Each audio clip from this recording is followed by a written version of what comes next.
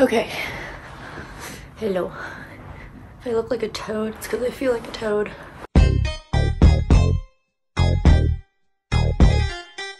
I haven't sat down and done a video like this for you guys in a while, so I thought I would quickly come on and talk about residences here at Western real quick. If you guys have applied and gotten in, congratulations. Super exciting. Hopefully Western is the one you want to go to, but I know that once you start filling out residence stuff, I'm pretty sure you have to put a deposit in. Hopefully that means you're committed. So many people have been asking me questions about like, how do I get Ontario Hall? How do I pick my residences? Do I do that when I'm applying? I'm confused. So I thought I would try and answer as many questions and kind of walk you guys through it. After you get accepted, you then move on to figuring out your res stuff. How it works is you go through the buildings and you rank them from favorite to least favorite. And if you have above a certain average, they'll give you within your top 3 for sure.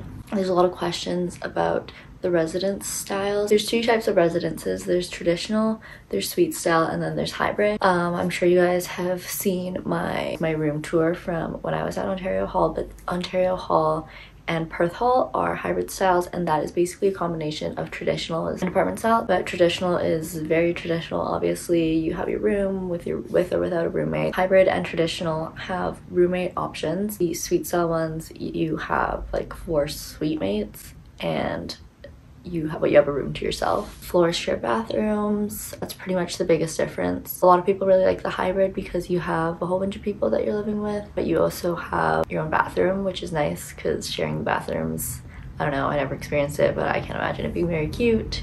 Bring your stuff to and from the shower, I would hate that. So that's kind of why people tend to choose hybrid over traditional. Of course, the suite styles is like you have your own kitchen. It's the only residence style with a kitchen. Like you share a bathroom with another person, and very like apartment building style. But you can definitely go on Western residences to get this list again. Delhi, Medsit, and Saugeen are the 3 traditional ones, and honestly is like not fun sounding as like sharing a bathroom is.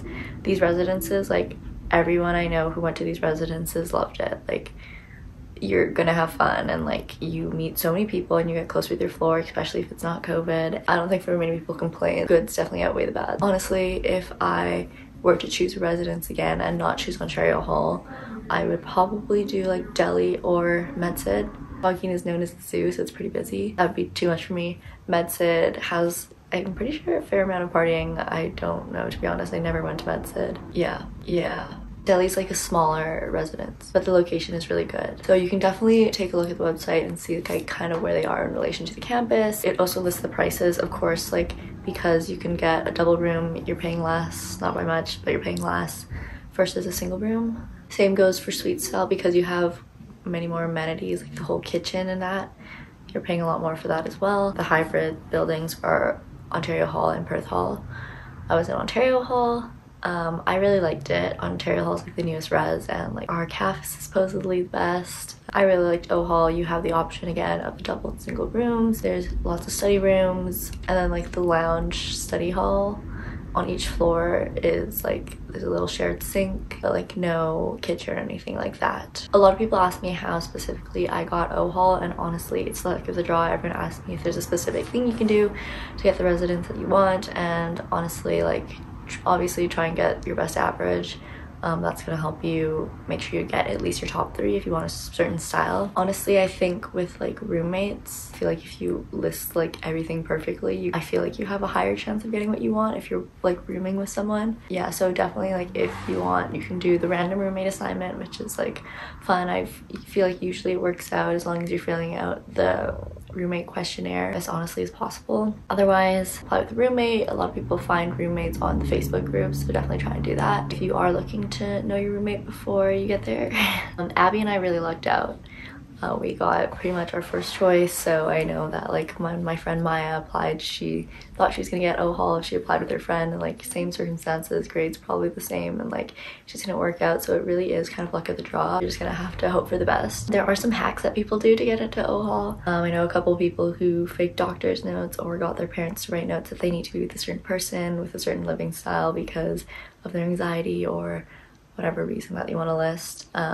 so I know that's a thing. But yeah, Western does it really fair. Kind of going back to the fees, when you live in residence, for every residence hall except for Lambton Hall, you have to pay a residence meal plan fee. Of course, living in residence is a little bit more expensive, but it really is a really good experience. I feel very privileged to have gone to residence. It is a lot more expensive, but it's fun, and I think if you can find a way to do it, it's definitely a really good way to meet people. A lot of people ask about the specific floors. I don't remember what they call them, but like they have like a different floor for like a different program that you're in, and those will be in random buildings. So if you apply to be in one of those specific halls, I think that also helps give you that like residence, so maybe add that too. But I know a lot of people think you have to go with that specific program floor, but you absolutely do not. It's just another option for you if you want to find or live with like other like-minded people. Because of these floors, like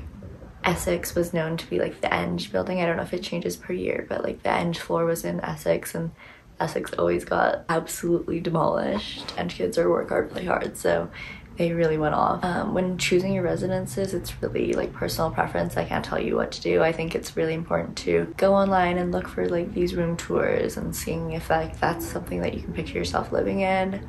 Again, with the roommate, like whether you have someone specific you want to live with or whether you want that single or double. I think a lot of people have fun no matter where they're put. At first, when you don't get the first choice that you wanted, it can be a little upsetting, but you meet a lot of people. The resident softs there are good. It's luck of the draw. You hope for the best. Obviously you're not gonna get what you want, but I think a lot of people have fun regardless, so that's something to keep in mind. It's not really the end-all be-all. You meet the people you meet and you're gonna have fun. So I know it can be kind of confusing and it can be anxiety-inducing, but like I said, at the end of the day, everything's okay. Yeah, sorry if I look dead, because you already know that too many Jager bombs. I hope you guys are doing good. Really laid-back video, very little structure to it. I hope you're understanding what I'm saying. I will see you guys hopefully next week. Final season is coming up, so I'm gonna try and film some videos ahead.